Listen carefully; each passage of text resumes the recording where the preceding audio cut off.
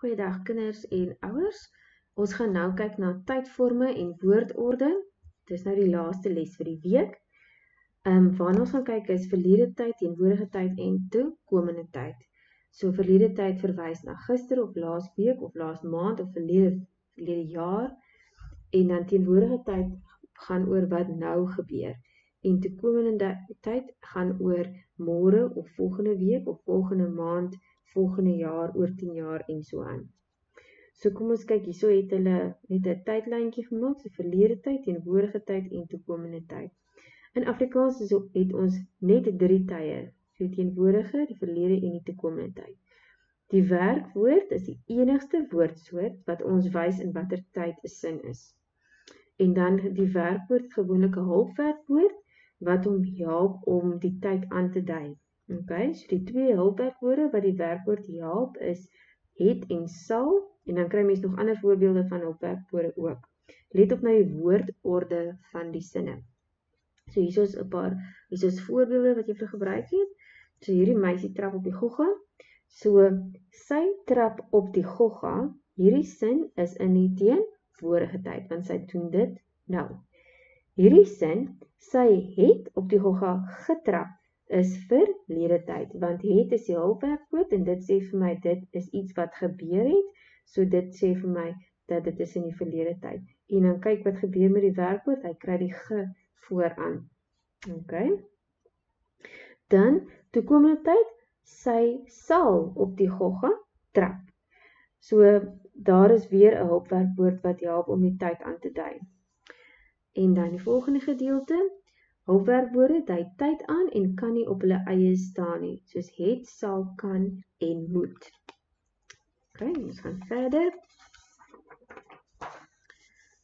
Dan kom ons by bepalings.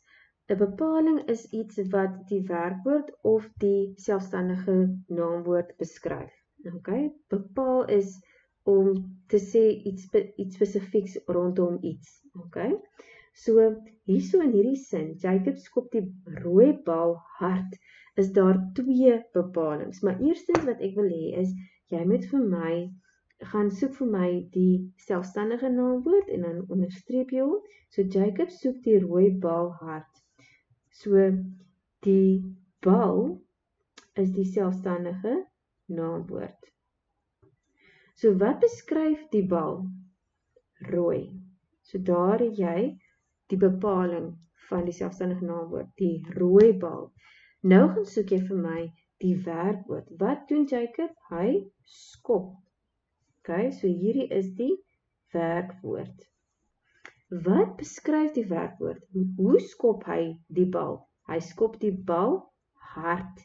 So daar is die bepaling. So as ek dit nou so moet neerskryf, die selfstandige, kom ons skryf die bepaling eerste, bepaling. En dan die selfstandige naamwoord. Okay, so die bepaling in hierdie sin is dan rooi. En die selfstandige naamwoord is bal. En dan die bepaling wat die werkwoord beskryf is hard. En dan die werkwoord is skop. So nou kan jy sien hoe dit beskryf word. Dan die volgende sin, die vrolike kinders vier hul oorwinning uitbundig. Okay, so kom ons gaan kyk gou waar is die selfstandige naamwoord? Hier is dit, kinders. Wat beskryf die kinders? Vrolik, hulle is vrolik, vrolike. So hierso gaan ek net skryf selfstandige naamwoord en dan hierso is my bepaling wat die kinders beskryf. Dan hulle vier hulle oorwinning uitbundig. Wat doen hulle? Hulle vier dit. So hierso is my werkwoord.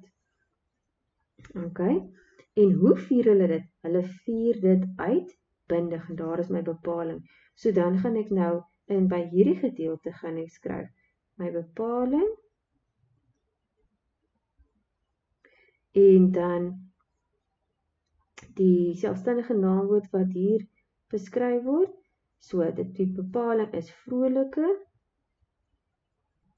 en die selfstandige naamwoord is kinders. En dan die bepaling in die werkwoord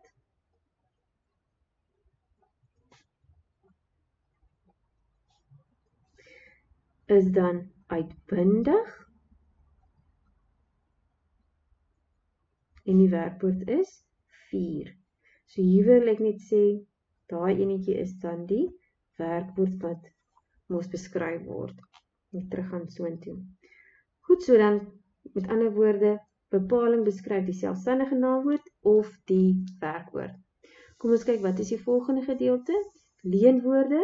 Leenwoorde is woorde wat Afrikaans uit ander tale geleen het en wat tot vandag toe in die Afrikaanse taal gebruik word.